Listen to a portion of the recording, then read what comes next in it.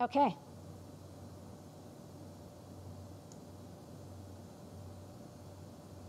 Okay, first up, here is a latest from Jepler with some cool floppy stuff. Okay, here we are, just finishing up writing a floppy with the Adafruit floppy prototype board and Flex Engine software on our standard computer.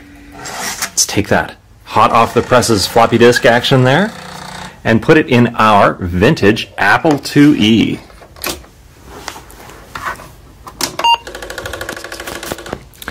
So this one instantly transports me back to the classroom, back to elementary school. Number Crunchers was maybe a game you got to play on a Friday afternoon when you got your 1 hour of computing time a week.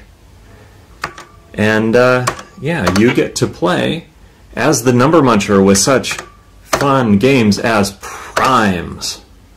Get ready to munch numbers. So yeah, a couple cursor keys, hit space.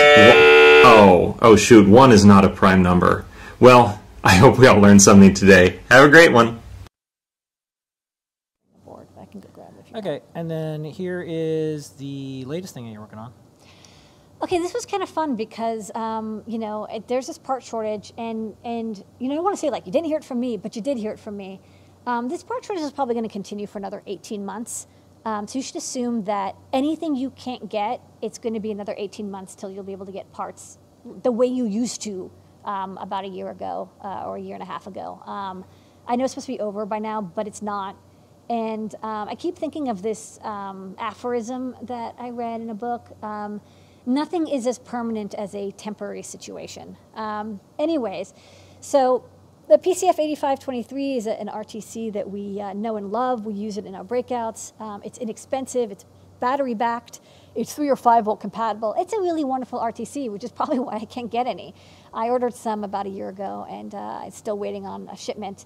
But I was able to snag some in HVSON, and so you can see the previous version just had SOIC in it. I now have this new PCB which has both SOIC and HVSON because I don't want to cancel my SOIC order because, like, once you book an order, like, you're in line. You know, I might as well stay in line like a clown.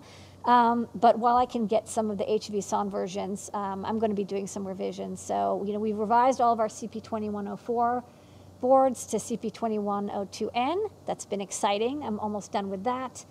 And then, you know, next up is we have 3 or 4 boards that use the PCF 8523. Top secret. Get back in that vault. Okay.